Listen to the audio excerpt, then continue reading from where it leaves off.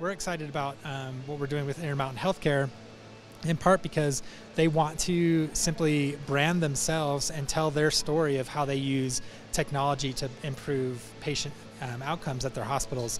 And what better way to show that you are a technology leader than using a really high-end, forward-thinking technology like virtual reality and augmented reality to tell that story. We like being innovative, and I think we've done a lot around innovation, particularly in healthcare and technology. And this just is a way of kind of exposing that in a grander scale. And it's also just really cool. It gets people's attention. There is a very collaborative process with anyone that we work with. If you're in a business-to-business environment, the people who are going to watch the content are very knowledgeable about the industry that you're in. So it requires you to be experts and to know the language, know what you're trying to communicate, because if it's not authentic, it will come off to a specialized audience. Oh, that was amazing. Very surreal experience, very different, very cool. It was awesome. If this is what we had to look forward to, then I think we're in good shape. We're making videos that are immersive, so that when you look around, especially in the dome, you can see everything without that small headset on.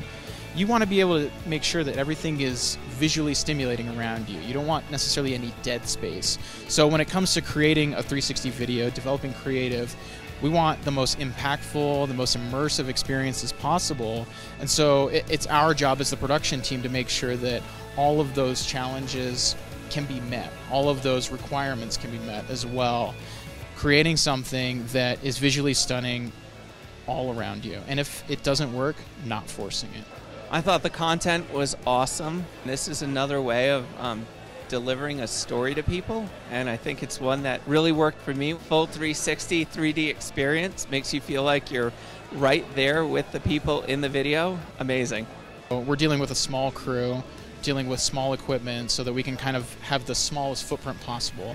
And I think that the clients that we've worked with have really appreciated that, in that we're able to move fast, we're able to get things done and kind of be low impact, because we don't want to be a drain on their resources. Something that we've seen most recently with this project is, we were able to get in and get out and not disrupt real world experiences like life flight helicopters and things like that. Well, my immediate reaction is anything that's kind of new is exciting, and you're not used to seeing the imagery all around. I think it kind of heightens your senses a little bit, because you're seeing something that makes you concentrate just a little more. It's not something you see every day. I thought that was what was really powerful.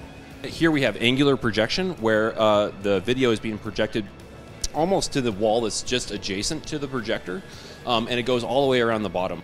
So there's 8 projectors that go on the walls, and then there's one projector in the front that reaches up to the top and covers usually the zenith of the dome.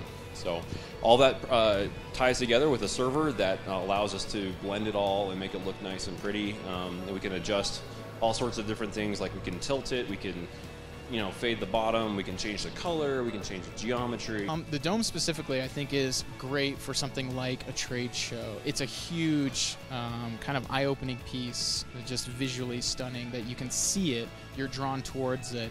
Having the right people obviously helps as well. We pride ourselves on being great with marketing activations and things like that, really getting people in, pulling them out of their comfort zone if they don't necessarily want to participate, and ultimately they feel rewarded for it. So I think that, in an environment wherein you have the space and you have a lot of people, putting up a structure that's 23 feet wide and 13 feet tall, it's going to draw a lot of attention. This is the only 360 dome that we are aware of that we've created that it's built for this type of VR 360 video consumption. And honestly, everyone that we've seen come in here has been really amazed by what this new, I like to refer to it as a new canvas, essentially, for our media content to be put onto.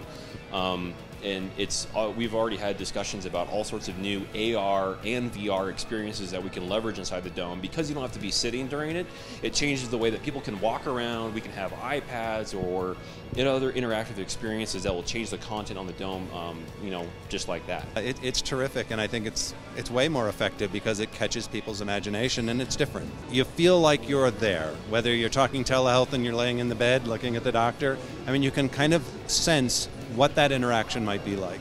So it makes it real. So what we've done is created a series of augmented reality experiences that allow someone to kind of experience different components of the story that Intermountain is trying to tell.